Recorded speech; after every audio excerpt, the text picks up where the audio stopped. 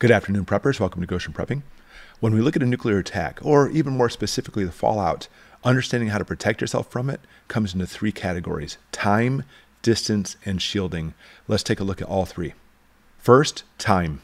We're not really going to look at the blast itself. When it comes to the blast, obviously you're looking at impact. Of course, there's radiation there, but in reality, that's the least of your worries, for the fact that the blast or even the superfire that's going to develop probably afterwards is going to probably be your main enemy. Fallout, however, is a different story. And fallout is so radioactive and is so lethal, you have to take actions to make sure that you're not caught in it. We're looking at about 24 hours after detonation. That's actually when the fallout is the most radioactive, coming back down to Earth. And specifically, if you're outside when that fallout hits, you're not immediately dead yet, first off. You do have hope, but you need to get in and actually take shelter. Your best thing to do, by the way, is go to your front door, strip off all your clothes, be very alarming to your neighbors, hopefully they're not outside either, and get all that off you, brush out of your hair, everything you can, and go straight into the shower. You need to wash it off with just soap and water. Lots and lots and lots of soap and water. Shampoo is fine too, but you don't want conditioner. And you don't want any type of lotions either. Just soap and water is your best thing. And you don't want to simply just wash your hair like this. It'll come right down on your face, especially if you have your eyes and your mouth open. You want to be able to put your head back and wash it down that way. Now, when it comes to your mouth and your eyes, I want you to understand your skin. Your skin's amazing. It doesn't let things in. It's an amazing protector, preventing things from getting in. So if you do get fallout on your arm, and there's no cuts on your arm, mind you, you're not going to get the radiation inside of you. And that's actually the most dangerous thing. You have to keep the radiation outside of you. Because if you're standing next to a radioactive source and the radiation's passing right through you, you're not actually becoming radioactive. The radioactivity is not coming inside of you. But if you actually open your eyes up while you're washing your hair, fallout gets in your arm, you have a cut. Now that radioactive material is getting inside of you, and that radioactive material is putting out radiation, a constant dose on you. And that's why we look at time, because the longer you actually have radiation going through your body, the more dangerous it is. If you actually just have a quick burst of radiation, I mean, granted, if it's not like super mega powerful from like a detonation, that's not near as detrimental as standing outside a fallout where it's constantly putting radiation through you. And the more radiation that goes through you, the better chances it's going to at least just kill you right away, cause damage to your organs, or in the long run cause cancer. So wash it all off, get it all down the drain, make sure every hair part of your body really gets washed off. But old school thinking was they would come through and scrub you with a scrub brush. You ever seen those old movies? That's how they first did it. But then they realized, they thought, by the way, the fallout was actually getting into your skin. So they would scrub off the outer layer of your skin. That was their objective. But then they realized, oh, we're actually causing open wounds inside of you. And therefore, we're getting the radioactive material inside of you. And we decided that's a bad idea quickly. So you want to actually scrub really well. Not scrub your skin, but wash off everything. Get it out of your hair, out of your eyebrows. Do not let it get in your mouth. Do not let it get in your eyes. Do not let it get into other holes that you have in your body, and get it off as much as possible. Now, that first hour in the radiation is by far the most dangerous when it comes. Now, I mean, we're talking about 24 hours after the detonation. We're not talking about the first hour after the detonation, but 24 hours later, that first hour, here comes the fallout. By far, that's the most lethal part of the fallout. We're looking at 55% of the radiation will be reduced just after that first hour. So the amount of radiation that first hour is incredible. And then after the first 24 hours, we're looking at 80% of the radiation decreasing. Government tells you can actually leave after about a day. Some other websites say 7 days. I'm telling you right now, for me and my family, we're not leaving our house for a month. We're going to stay in for 30 days because some of that radiation is going to be sticking around for a long, long time. And I would like to actually have it so rain washes a lot of it away. The radioactive decay and the half-lives that actually depleted it. I just want to make sure, because even though it may not be hurting you now, you know how it is. Radiation over a long period of time is definitely one of the biggest things that causes cancer. We'll talk about why that happens later on in a different video, but just understand long-term effects is something you need to think about as well. Number two, distance. I think people think about shielding more than they do distance. And of course, we'll get to shielding in a minute. But the distance from the radioactive source is so vital. But it's so difficult because, of course, you can't see the radiation. And here I am right next to this wall. And if there's fallout right outside this wall, we'll talk about shielding in a minute, that radiation is getting right in and zapping me. But the further you get from that wall, distance is actually one of the biggest keys to make sure you don't get exposed to too much radiation. The best way to understand it is a flashlight. So if I, of course, put my hand right next to the flashlight, it's really bright, but as I bring it out, the amount of light on my hand is less and less and less. And what we see is not linear, but exponential.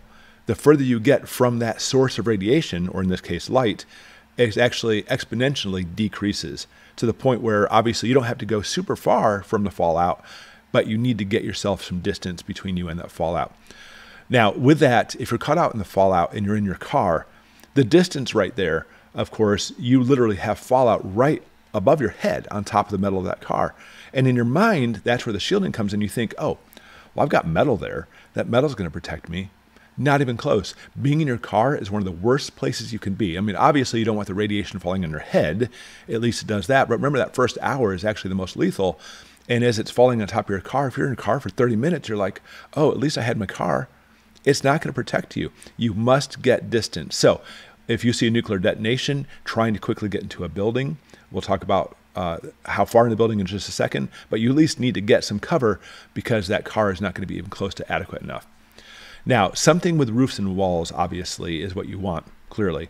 But when it comes to the roof and walls, distance from those roof and walls is actually the key. So if your house is this big, you being right in the center of the house is what you want to shoot for. You do not want to be anywhere near the walls. Now look at the roof too. If you actually have a house and you think, oh, look how far I am from the side, but it's actually a flat roof house, that radiation is right here. It's right above your head. So you want to be able to get away from the radiation, and you have to look at it all three-dimensionally. I'm going to get away from the sides this way, from the roof. You want to be able to get as deep inside the structure as possible. That's how you're going to get your best distance. Now, specifically, when we talk about basements, they're actually great because if you have a submerged basement, by the way, we're not talking about like a half basement. We'll talk about that in a second. But as a completely submerged basement, it should actually block 90% of the radiation coming in your house. Now, same thing, still be in the center of the house in the basement, not toward the edges, but 90% is actually pretty acceptable. For regular walls and such, we're only talking about a few percent. I mean, some studies actually say up to 60% removed, but I'm telling you right now, I don't think that's even close to being the case. That radiation passes right through the walls of your house like it's nothing. It's not very dense. And again, we'll talk about shielding in a second. But you know what? At least it's better than nothing. It's better than your car. And you want to be able to protect yourself, again, especially during that first hour, which is most vital. Now, if you're actually like in an apartment building, surprisingly, you'll actually do pretty well because you actually have some distance, quite a bit of distance from the sides, mind you, because there's usually multiple apartments. And often we'll see apartment buildings being buildings themselves. So if you're like in a 10-story building, being on the bottom is one thing, but you don't want to be above probably the 5th floor. 5th floor up, you have radiation on top and radiations on the side. So think about this. If you think that actually being close to your walls in your house is bad, we recommend that if you're on the 5th floor of a 10-story building, 5 floors is really not enough. You want to make sure you get away from 5 floors. So if you're like in a 30-story building, anywhere from the 10th to 20th floor, you should be just fine. But again, toward the center, away from the windows. Number 3, shielding. So again, talking about distance real quick. Obviously, if this wall has fallout right on the other side of it, I need to get away from it. In our mind, it gives us a false sense of security because this wall here, you think it's actually nice and thick. I mean, it actually mostly drowns out the neighbors' noises and all those things happening on the outside. It's not even close. You actually have to have thick material. It literally gives you a false sense of security. It kind of reminds me of when I used to go backpacking, like in the Rocky Mountains in Colorado. Unless you're going to have rain, we wouldn't even actually have a tent. And you think, well, what about bears? We'd see bears all the time. The thing is, that bear's going to rip right through your tent in 2 seconds and actually makes it worse because, well, out of sight, out of mind. I don't see the bear coming up in my tent, so I must be safe. Not at all. In fact, it's more dangerous. So this wall gives you that false sense of security. Don't think it's even close enough to give you shielding away from that radiation. It's not. So being in your house, of course, that's your first step, but you have the distance, but the shielding and how thick your walls and everything are at, you need to take into account. Again, the walls, even if you have a cement house, you actually have to have very thick, heavy cement in between you and that radiation. So again, I'll say it again, distance is your key.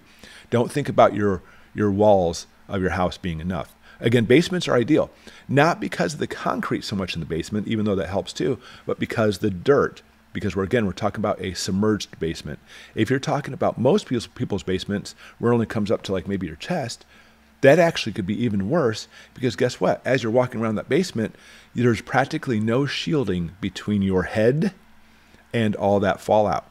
Obviously, it could be very dangerous and detrimental. So don't think that half basements or even three-quarter basements are going to give you more protection. In fact, they're going to give you more of that false sense of security. Also, I've heard people talk about too, let's go ahead and this is like all around the prepping community, by the way. I'm just going to take a table and I'm going to make a little table for it and put all my cans around it, and that's going to protect me. Look, if you want to build that table and can fort in the center of your house because you have the distance and you want to have a little bit more false security, then by all means do it. But the problem is by teaching that information, it makes people think that their table and the cans are going to stop that radiation. Not even close. This wall won't stop it. That concrete wall in your basement won't stop it if there's no dirt on the outside. It's the thickness and heavy materials that's going to stop it. We're talking about very thick too, because even more specifically, you actually need to have 6.6 feet of concrete to completely stop that radiation. Even then, a little bit will still get through, but it's at that point negligible. 6 feet of concrete or 12 feet of dirt. 12 feet. And people think, well, I'm just going to go ahead and get lead to line my house, and that'd be great. Let's get some lead. 1.3 feet of lead. 1.3 feet of metal. You couldn't even lift that. So I want you to understand the shielding part of it. Do not go into that false sense of security. Do not think that by building your like a little can fort. Remember, your car is not even thinking enough to do it. The shielding for you and what you're looking at is not going to work very well for you. Maybe you actually build some kind of fallout bunker and you put in 6 feet of concrete. And again, you can actually go into detail even more so about what you specifically want to do as far as that thickness goes. But that's not what we're getting into here. I don't want you to get into the false sense of security to think that your house is going to give you shielding. It won't. It won't. The only thing in your house that might is if you actually have a completely submerged basement, or if in an apartment building, then the distance comes into play. That's what you're looking at. Now, if you do build a fallout shelter, one last thing you need to keep in mind is this. A lot of people will dig a hole. They think this way. They don't think three-dimensionally. Yeah, the fallout's not coming in this way. And they'll actually put like some boards across and maybe like a couple inches of dirt to make their bunker kind of disappear. Remember, we need 12 feet of dirt. You're a couple inches of dirt. You're 2 feet of dirt. You're standing here. Here's the dirt. Here's the fault right on top of that. You're getting a major dose of radiation. And again, you don't even think about it. And it's going right onto your head. You need to dispel these false sense of security. You need to find a place in the center of your house, in the center of the basement, and you need to actually have thick materials like concrete is probably your best bet to be able to try to stop it.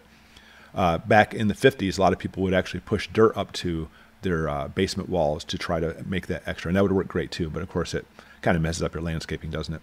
So there's one more addition to our prepping series, and I do want to point this out. This is a really neat book, Nuclear War Survival Skills.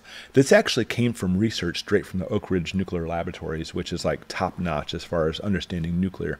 And it's funny because I actually had some followers say to pick this book up, and I was like, well, my knowledge I already got from the military and stuff anyway, but I picked it up and glanced through it the other day. I had it for like months, but I finally glanced through it. It's really good. It's a great book. So if you're looking for a really good book to help you with everything when it comes to nuclear, even your fallout bunker, I'll put a link below for this book. All right, but anyways, if you haven't gone through the rest of our nuclear prepping series, make sure you go through it, watch all the videos, and especially in these perilous times that we have, we want to be prepared. Thank you for watching.